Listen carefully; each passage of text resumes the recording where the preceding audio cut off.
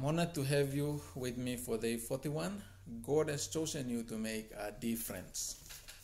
Esther 4 verse 14, Mordecai said to Esther, Queen Esther, if you remain silent at this time, relief and deliverance for the Jews will arise from another place, but you and your father's family will perish. And who knows but that you have come to royal position for such a time as this. So wherever we are, like Queen Esther, we are called to serve God.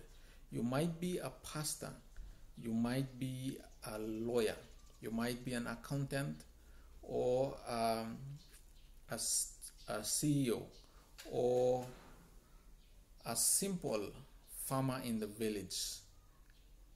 Wherever we are chosen to make a difference. We are called to serve God with sincerity and faithfulness. We are called to make a difference, to return what is rightfully God's, to contribute and to put our hands together to support God's work here on earth.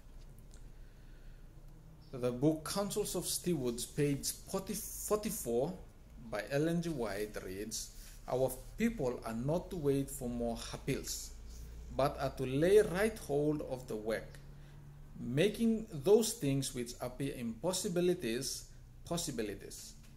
Let each one ask himself, has not the Lord entrusted me with the means for the advancement of his cause? We ask you, as the Lord's steward, to put his means into circulation, to provide facilities by which many will have the opportunity of learning what is truth. Someone by the name of Waldo Venning said there are 3 levels of giving. You have to, which is the law, you ought to, which is the obligation, and you want to, which is the grace. So we are called to give, to support, and to commit ourselves in the service of God, regardless of our profession, regardless of our status or whatsoever. Everything that we do should be and must be for the glory of God. And God has chosen us to make a difference. Thank you. That's for our day 41.